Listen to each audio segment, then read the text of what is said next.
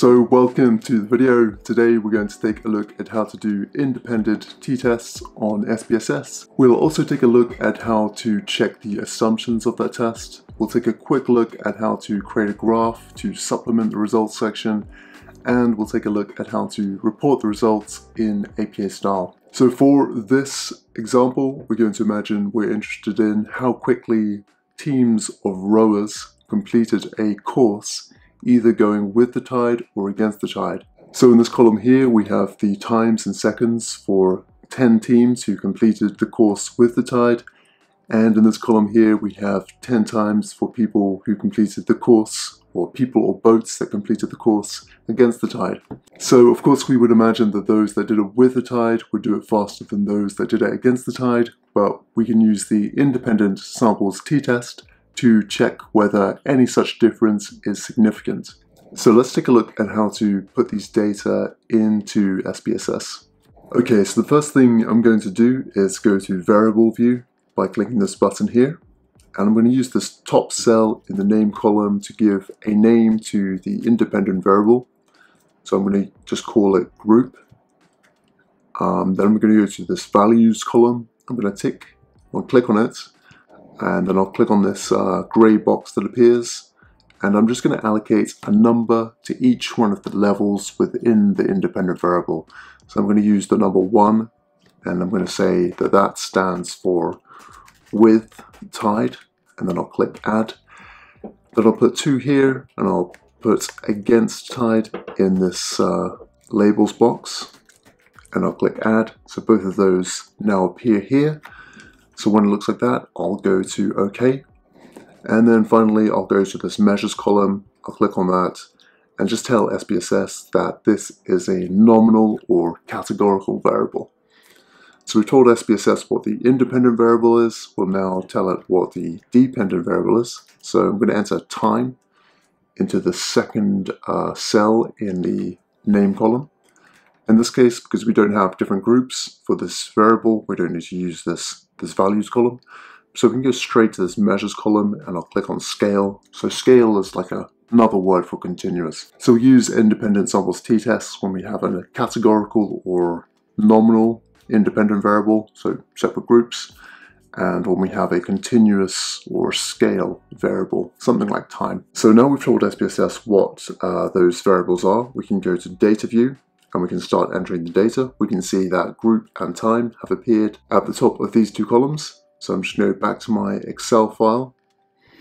I'm just going to select the data in the with tide column and then copy it, and I'll put it here. And then next to that, I'm going to put 10 ones, because we told SPSS that 1 means with tide. So when we enter a 1 there, with tide comes up. I'll go back and I'll grab the data for the against tide group. So just going to copy that and put that here, and I'll enter 10 2s here to tell SPSS that that is the against tide data. And we can see that these, even though I'm entering 1 and 2 in this column, these descriptions are coming up instead of the numbers. And that's because if I go to view, I've got value labels selected. If I unselect that, I just see the numbers. But I think it's better to be able to see those descriptions, so I tend to keep this selected. So we've entered the data. We can now take a look at some of the assumptions of the independent samples t-test. One of the assumptions is that the data are normally distributed in each one of the groups. So this just means if we were to look at the data on a histogram, we would see that there's a nice symmetrical bell-shaped pattern. So to check this, one way of doing it is to go to Analyze, then down to Descriptive Statistics, then we can go over to Explore.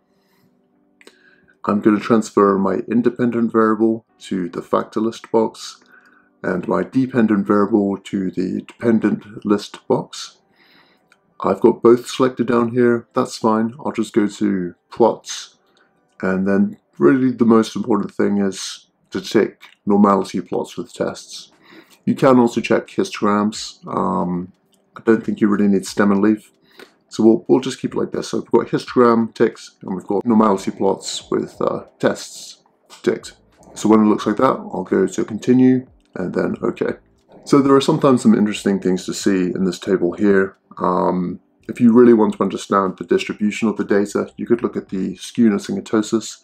But really the most interesting thing I would say is below in this tests of normality table. You can also look at the histograms as well, but for this example, let's just focus on the tests of normality table. And we've got two different tests of normality here. We've got this one on the left, which I won't attempt to say, and we've got this Shapiro Wilk one on the right. Often, if you have a large sample of, say, over 50, researchers will use this test on the left. But because we have a small sample of just 10 votes or 10 participants, I'm going to focus on the Shapiro-Wilk side of the table. So these three statistics to the right. And the most interesting thing really is the sig value.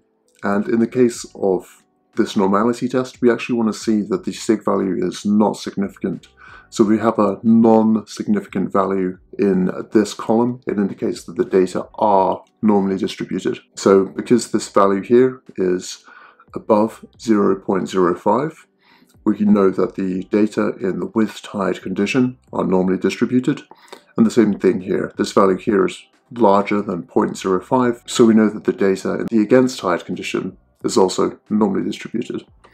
So that's that assumption checked. There is another assumption called homogeneity of variance, which just means that the data are sort of spread out equally in both groups, but we don't need to check that one before running the test because we can actually check it as we run the test. So we'll go to Analyze, we'll go now to Compare Means, and then over to Independent Samples t-test. I'm going to transfer Group to the Grouping Variables box and Time to the Test Variables box. I'm going to click on this bit here, and that means that this becomes activated, this button here. So I'm going to click on this Define Groups button, and because we used 1 and 2 to describe the levels of the independent variable, I'm going to enter those values into these two boxes. So I'm going to put a 1 there and I'll put a 2 there. So I'm going to go to OK, and that's going to run the test for us. And we can see that we've got these mean values here. So we've got a mean of 142 seconds in the with tide condition, and we've got a mean of 157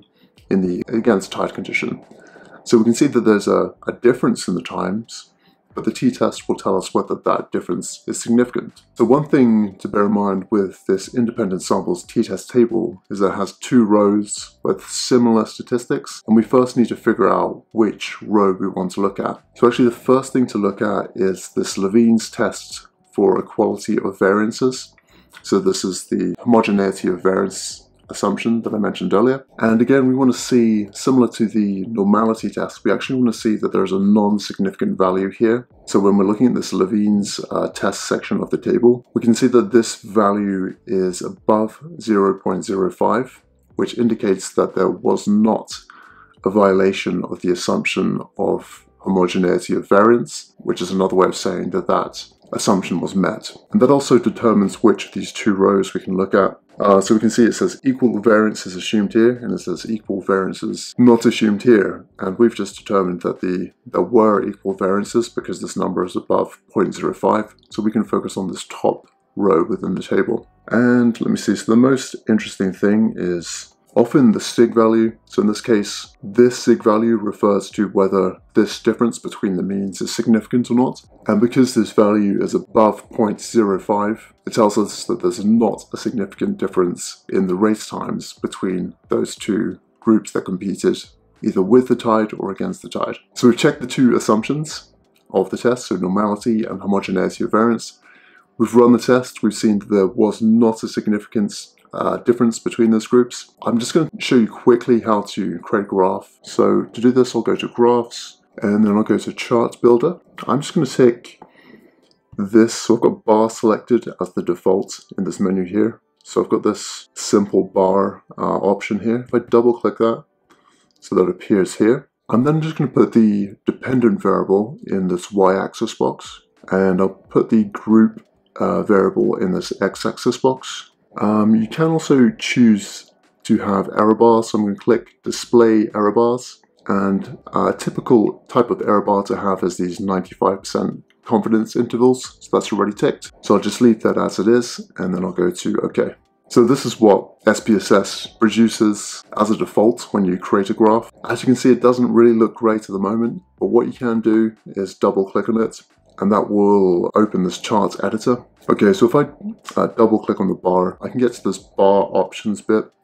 And one thing you might want to do is just like play around with the different widths of the bar. At the moment, these look really wide, so I've just randomly chosen a smaller percentage here to decrease the width of those. You could also just change the color. So if I change, let me see, if I click on one of them, I can see that this one is now highlighted.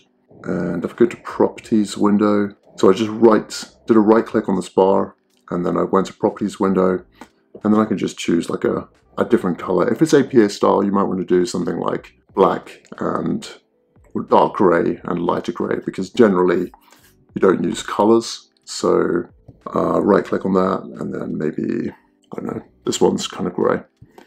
So now we have like two different types of gray.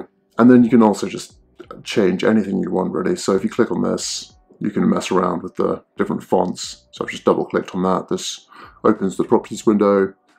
You can play around with the font style. You can play around with the font size. Yeah, different types of formatting. So I'm just going to click this close button, and I can see that those changes have been saved to my graph. Okay, so finally, let's take a look at how to report the results of the independent t-test as well as the results of the assumption checks that we performed. So here we go. So normally I would just present all of these results in a single paragraph, but just to make it a bit clearer for us, I've sort of separated it into separate sentences. So you could just start the results by saying what you did, so what type of test you did, and why you conducted that test. So I've said, an independent samples t-test was conducted to compare race times in the with tide and against tide conditions. And now we're referring to the first of the assumption checks here. So we've got Shapiro Wilk tests indicated that the data were normally distributed in the with tide and against tide conditions. So I'll just show you where I got those numbers from. So if we think back to this test of normality table, and we focused on the right side of this table, so I said Shapiro-Wilk's test, blah, blah, blah. So with tide, W equals 0.9. So with tide, and I've just rounded this value here to 0.90. So that's sort of an APA style, to round to 2 decimal places for most values, with the exception of p-values. And this 10 value is the degrees of freedom. That's been put in brackets here. And then I've just got the p-value, so that's in the sig column, 203, 203. And the same thing for the against tide conditions. We've got W equals 0.89. 0.89 is here, just rounded to 2 decimal places. We've got the 10 again, degrees of freedom, and we've got 1.89, or 0.189 rather, which is the p-value. So that's the test of normality. The next test we have, another assumption check, was the homogeneity of variance. So we've said Levine's test indicated that the assumption of homogeneity of variance was met. And if you remember, that came from the t-test table. We looked at the left side of this independent samples test table, and we saw that the sig value was above 0.05. So specifically it's 0.514. So that's the value that I have here. So P equals 0.514, and we've got F equals 0.44, and that's just this number here in the F column, rounded to 2 decimal places. So finally, to get to the results of the t-test itself, we've said there was not a significant difference in times between the with tide and against tide conditions. And I've just inserted some means and standard deviations into that sentence. So those means and standard deviations, those descriptive statistics, come from this group statistics box. So it's got mean equals 142.1. And that's what we've got here, just rounded to 2 decimal places. SD means standard deviation, 20.62, which will be rounded to 0.63, and then the same values for the against tide condition. So against tide mean 157.9, 157.9, standard deviation 23.36, rounded to 2 decimal places, and we have SD equals 23.36. And then if we go back down to the independent samples test table, we can take a look at where those values come from. So we've got T equals minus 1.60. So if you remember, we decided that we needed to focus on the top part of the table. So we've got that value here, minus 1.60. The value in brackets is the degrees of freedom, so the DF. So that comes from here, 18. And then finally, we have the p-value. So p equals 1.26, and that comes from here. And finally, this is an example of how you could present that graph that we created. This information is presented in APA style. Figure 1 in bold, and beneath that we've got a title. It uses what we call title case, which basically means that you capitalize the first letter in all of the words, with the exception of things like prepositions and articles like in, the, and and. And I've just specified that the error bars refer to 95% confidence intervals. So that's pretty much all there is to it. I hope that helps. If you have any questions, just let me know in the comments and I'll try to get back to you. Thanks a lot for watching. See you next time.